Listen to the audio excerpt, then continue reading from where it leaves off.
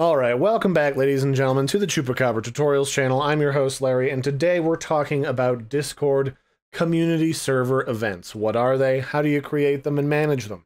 The simple answer is events are built into Discord, where you can click on this button in the upper left-hand corner of your Discord screen, and it'll tell you all the upcoming events for this server.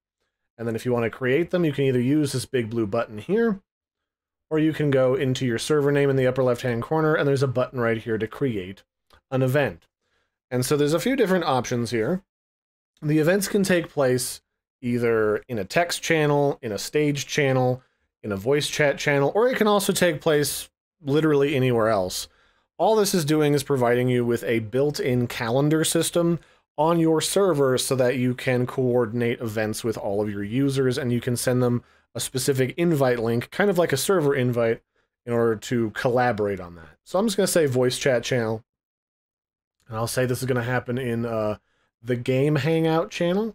That sounds great to me. And then what is this event going to be? Well, this is my test event, but you can say, like, we're going to play the new game that just came out. Maybe you're playing that Vampire Rising game, whatever.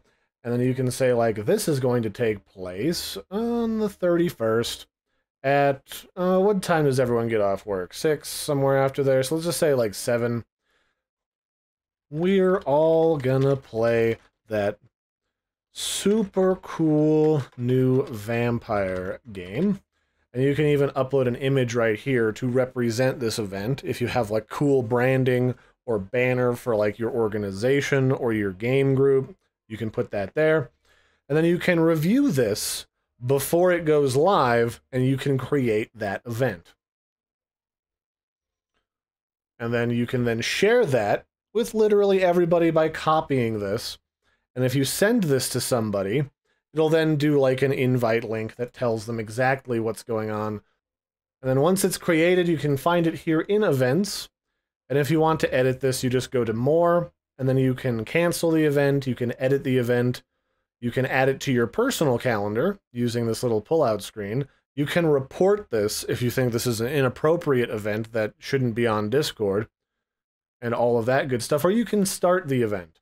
So what this allows you to do is you can get ready to start the event. It happened, let's say this is happening today, and then you can be like, okay, it's going to happen in this channel, and then you can click start the event. It'll send out a notification, and then you're good to go.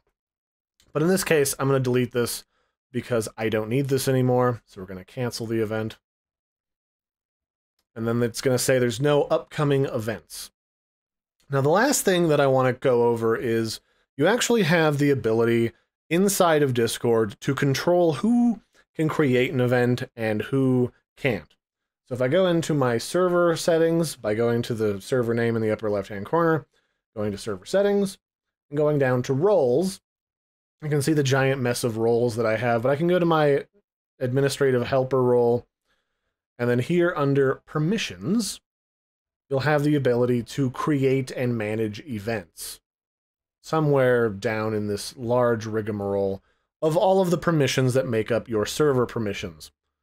So let's have a look-see. So here it is, manage events.